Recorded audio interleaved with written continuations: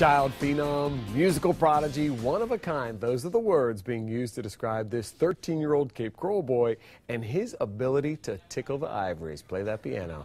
I know, I love that phrase too. This weekend, Noah Waddell will be the headline act for the 24th annual Christmas Keyboard Festival, fresh off winning the gold medal in an international competition in Colorado.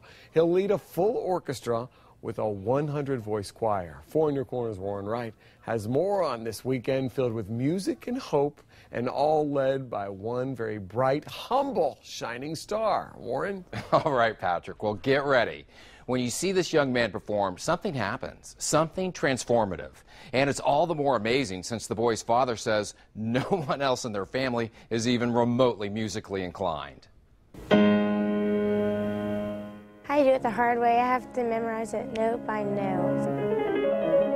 It takes about usually a month to memorize a piece.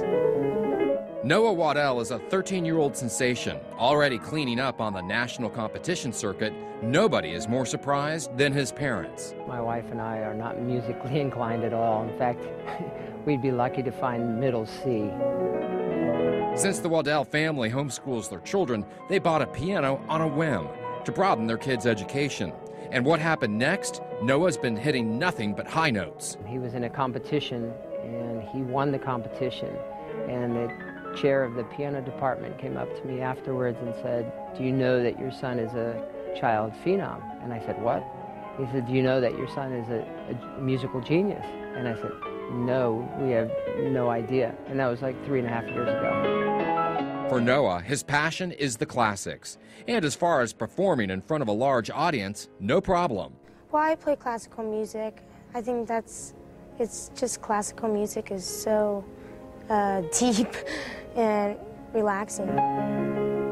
The musical director for the Christmas concert at First Assembly of God knew right away Noah was special. He plays emotionally, which means that he interprets the music beyond the page, that the page becomes second nature to him, and he's able to pour his whole heart into it and get lost in the music. It becomes an emotional experience for him and the listener. It's hard work, but at the end it pays off. Such a great, hard-working kid. Well, if you want to hear Noah perform with an orchestra and a 100-voice choral, you can see him this Friday through Sunday. Shows are at 3 and 7 p.m. The concerts are free, but seating is typically filled up an hour before the concert begins at First Assembly of God at Summerlin and Colonial Boulevard in Fort Myers. Warren Wright, Fox 4, in your corner.